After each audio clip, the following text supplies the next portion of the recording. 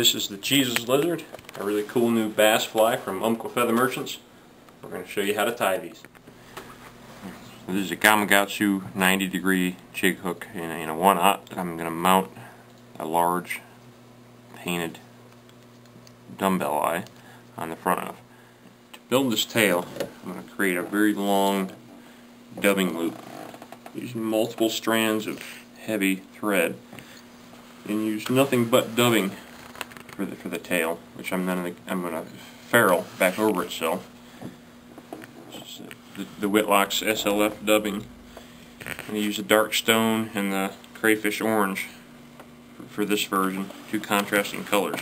I'm going to stack the first half of the dubbing loop with the crayfish orange.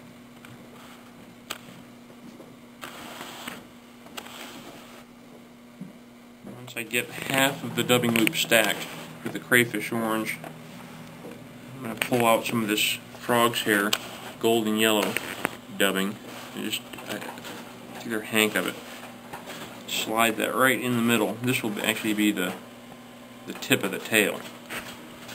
Then I switch colors for the second half. This is the dark stone SLF dubbing.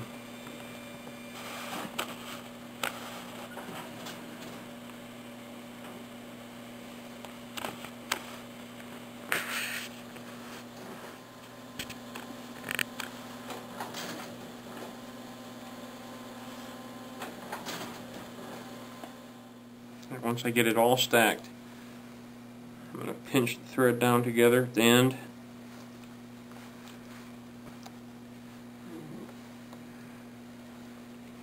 But a lot of twist in this, pulling both sides of this frog's hair dubbing to one side and keeping it out of the other dubbing. Get a good amount of twist in there. I'm going to take a dubbing brush and rake out some of this loose dubbing. You go through a lot of dubbing tying these tails, but you can reuse a lot of the stuff out of the dubbing brush so you don't waste too much of it. Got it raked out a little bit, thinned out a little bit. Give it some more twist. Again, you're going to give it as much twist as you possibly can without breaking the thread. Then grab that centerpiece and pull it back like a bow. And then you're going to really gently and gradually let it ferrule back over itself. You're kind of twisting the yellow tip here so it rolls back on itself.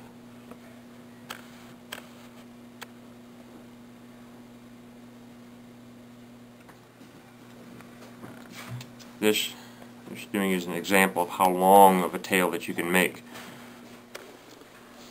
Again, I'm going to choose the length of the tail that I want, mount it on top of the hook shank. Okay.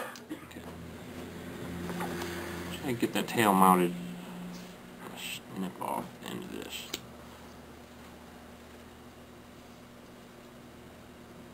Trim it. Some of these variegated tarantula legs. Mount the first set right down the tail. I'm going to tie in some medium black UTC wire.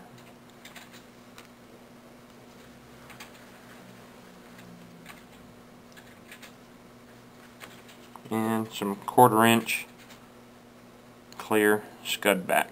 It's nice and stretchy.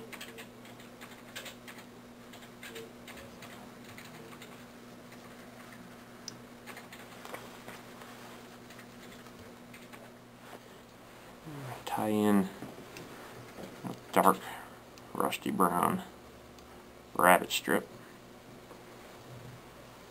Now wrap it forward about 3 wraps, right even with the hook tip. Tie in 2 separate pieces of hard mono weed guard, one on either side of the hook point. That's the first one. Tie in the second one. After this point, we're going to to leave them hang back and continue wrapping the rabbit strip. Just light rust and get a few wraps right up behind the lead eyes.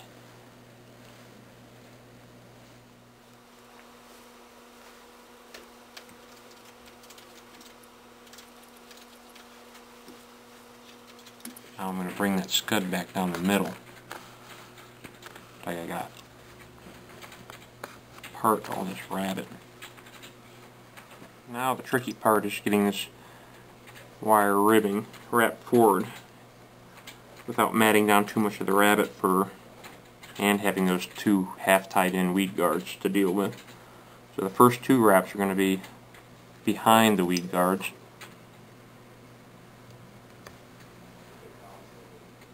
And the remainder are going to be in front of.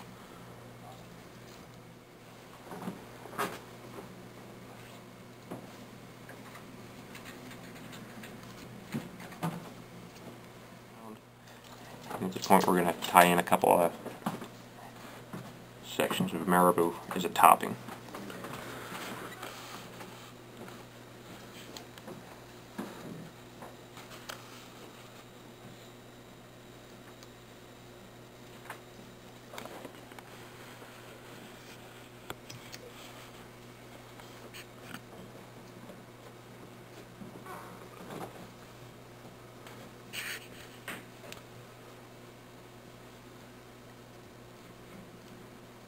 Once I have that marabou on the top, I can fold these weed guards down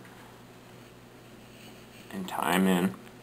Although I only throw a couple wraps of thread over top of them so I can pull them forward and get them the exact length that I need.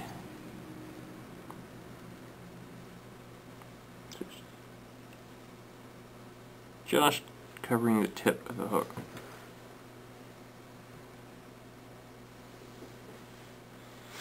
Now I'm going to tie in the second set of rubber legs. One on this side, flip it over, one on that side. Now I'm going to build another dubbing loop. I'm going to use dark dragonfly Whitlock's SLF dubbing for the head of the fly.